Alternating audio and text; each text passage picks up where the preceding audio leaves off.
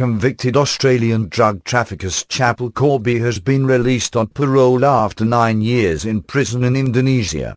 Corby was ushered out of prison into a green minibus, as crowds of journalists waited outside the prison and scores of police stood guard, said an AFP journalist at the scene.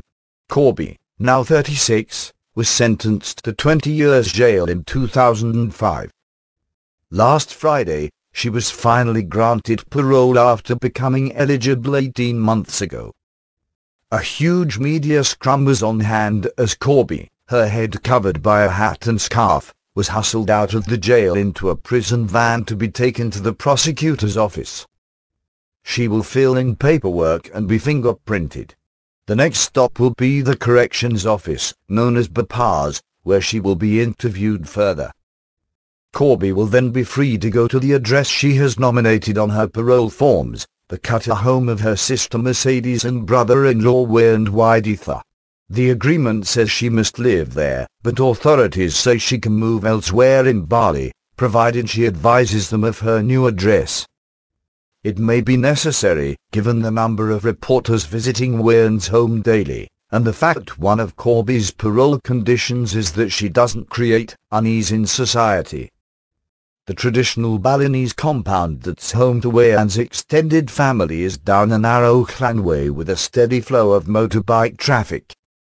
Around the corner, on a bustling Qatar street, is Wayne's small surf shop, Qatar Boardroom, which will sell a range of bikinis Corby intends to design while on parole. The former Gold Coast resident was arrested in 2004 for smuggling 4.2 kilograms of cannabis into Bali. Minister defends parole decision. The deputy to the minister who granted Corby's parole, Denny Indrayana, appeared on television to defend the move. He told Indonesia's TV1 that since 2004, only 15% of sentence reductions sought by prisoners on drugs charges had been granted. Australians holidaying in Bali were more relaxed in their views of Corby. Emily Lewin, a Perth student, said she had read the book Hotel K, about life inside Kerobokan jail, and believed Corby would have had a tough time. After 9 years, and because even now she can't leave the house, I think that's long enough, she told news agency IAP. Oscar Gentner, a regular visitor to Bali from Albury in NSW, also wished Corby well. She's probably done her time and deserves to move on, he said. When Corby, 36, emerges from the prison's steel doors, she will be plunged into a media pack that has grown in size and excitement since last week.